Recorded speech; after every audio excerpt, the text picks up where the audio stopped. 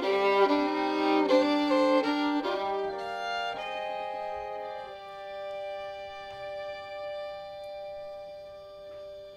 was once a man so old that most of his family and all of his friends had left the world long before him. He had been in the war, and when he spoke of that time, it seemed to anyone watching that he was not only mentally but also physically reliving his experiences. Even when, overcome by the power of imagination, he lapsed into silence, his legs and arms would jerk and twitch, his whole body move as he refought battles. His young relatives, for whom the war was only history, were thankful that they had not had to undergo such experiences. Increasingly infirm, and having gradually but completely lost his sight, the old man had to move into a residential home. One morning the staff found his room empty, his bed not slept in. A search was undertaken, but without success.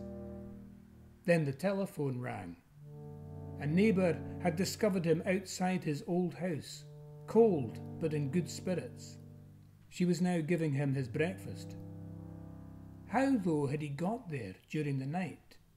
The house was 5 miles away, along a complicated route, and he was a blind nonagenarian who could not ordinarily reach the dining room without assistance. When questioned, he vigorously denied phoning for a taxi or having been given a lift. He had walked all the way with his comrades, he said, naming 3 men who had been dead 70 years. And whenever one of the party had tired, the others had taken it in turns to support him as they went. He never wavered from this account, and no other explanation of how he had made that journey was ever found. A few weeks later, he had a fall, and shortly after that, he died. It was the old man's grandson who told me of that last march. The story has stayed with me ever since.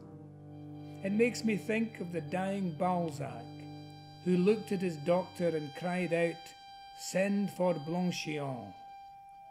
When mere mortal physician could do no more for him, the author called for one of his own characters. And who can say that Blanchillon did not come and did not bring relief?